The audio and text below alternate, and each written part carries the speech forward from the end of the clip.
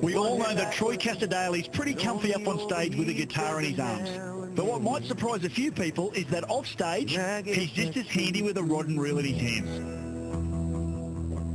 So when the guys from Springwood Marine needed a decky on a recent fishing trip on the Gold Coast, not surprisingly, he jumped at the chance to get on board.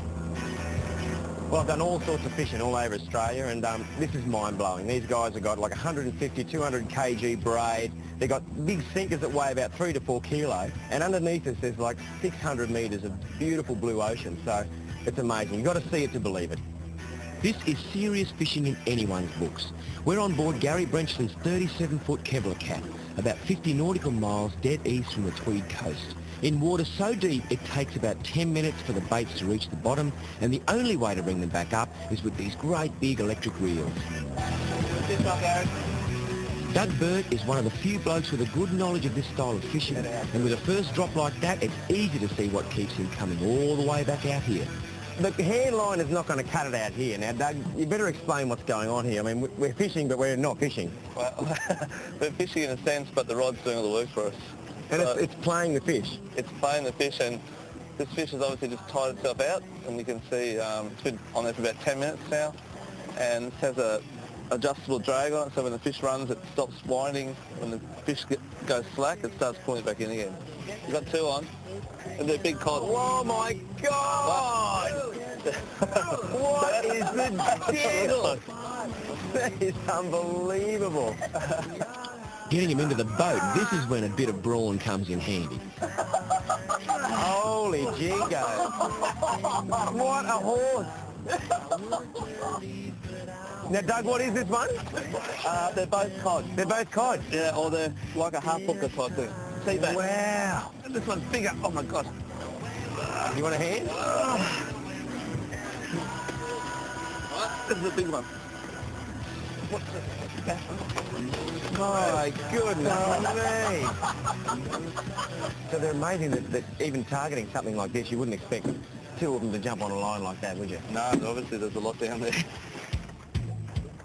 This style of fishing, you need some pretty high-end gear, and likewise, to get all the way out there, you need a proper offshore fishing boat, like this great Kevlar Cat. In fact, the ability to do this kind of fishing is one of the main reasons Gary chose the Kevlar Cat, because he wanted a boat that could access these relatively untouched fishing grounds way off the coast.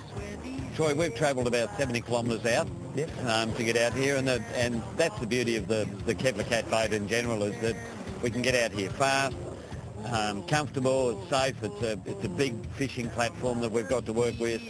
So Gary, it is a bit harder to catch fish in the shallower areas. Is that one of the reasons this fishing might sort of take off, do you reckon? Well, it's one of the reasons, I think, Troy, and I think it's a unique type of fishing. It's a bit like a lucky dip out here. You might have a bite there. I think I'm on. And just to cap off what's already been an incredible day on the water, both Doug and Gary are on. On to what? Well, out here, it really could be anything. You've just been bringing it in. There's one on there, and then it looks like there's about 3 or 4 of them jumping on the bus to come home. Is that right? What's the go with that, Doug? It's a crowded bus. Have a look at this. It's just amazing to see what you can pull out of the depths of the ocean. And, you know, like I say, and everywhere we go, you learn something. But today has just been a whole other, you know, operation altogether. If you'd like to take a look at the Kevlar Cat range of fishing and sports boats, then give the guys at Springwood Marine a call or jump on their website. Oh, I've got another fish on here, guys. Get the gas, get the gas. Here, mate. Yeah, it's pretty big. Wow, hey, look out. Oh, look at that. That is amazing. Look at the gap down there. I can't stop looking at it. God, that is amazing. Well, what a day's fishing, eh?